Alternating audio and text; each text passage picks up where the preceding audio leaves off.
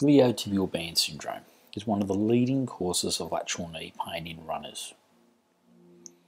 The iliotibial band, it's a superficial thickening of tissue on the outside of the knee and extends from the outside of our pelvis over the hip and the knee and inserts just below the knee.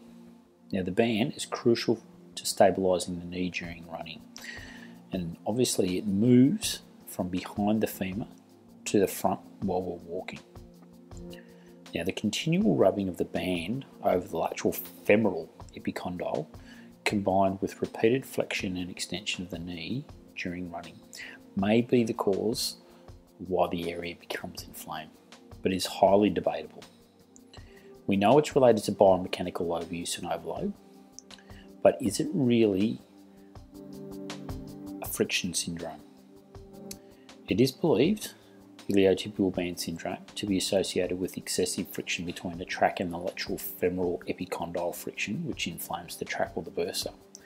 However, there is the perception of movement of the ITB across the epicondyle is an illusion because of the changing tension in its anterior and its posterior fibres.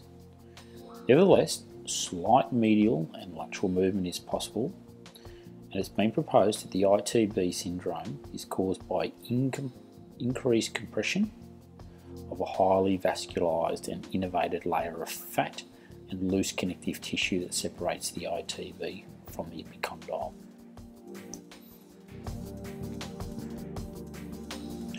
Let's look at the anatomy of the iliotibial band a little bit closer. So we know it's a thickening of the lateral outer soft tissue that envelops the leg. It starts near the anterior superior iliac spine and it inserts into the Gerdy's tubercle and the tibia. And the thickened tissue is known as fascia, and in this area it is called the fascia lata.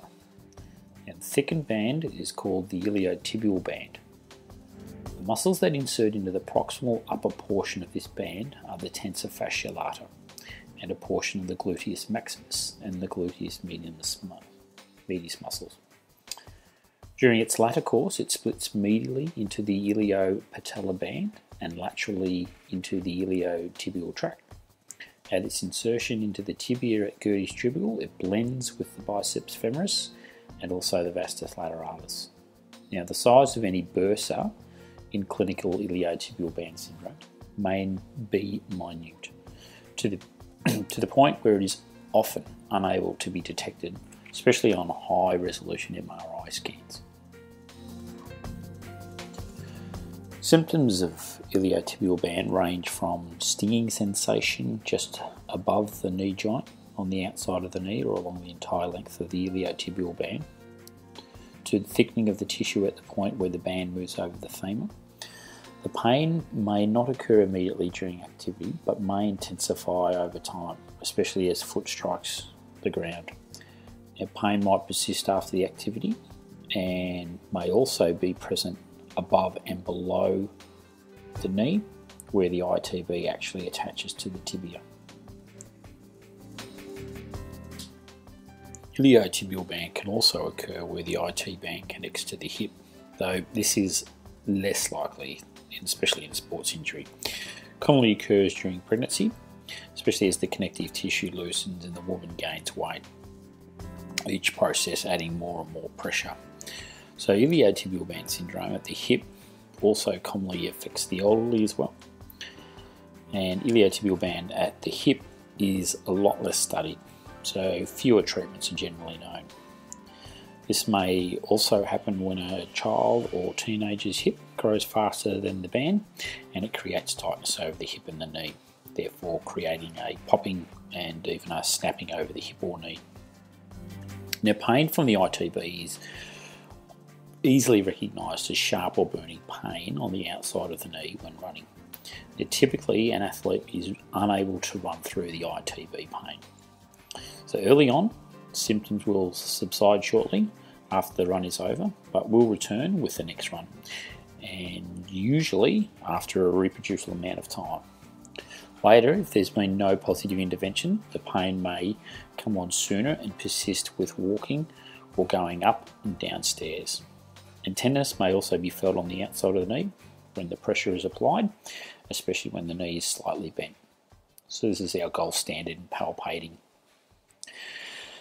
There is not usually any swelling associated with this problem, but the band itself may become thickened. So looking at some of the intrinsic factors, absolutely no doubt that tightness in the iliotibial band plays a big role. Myofascial restriction in the hip and the thigh musculature will obviously add an increased tension onto that iliotibial band. Weakness in our hip abductors, especially in distance runners. Weakness or poor control of the knee muscles, especially the quads.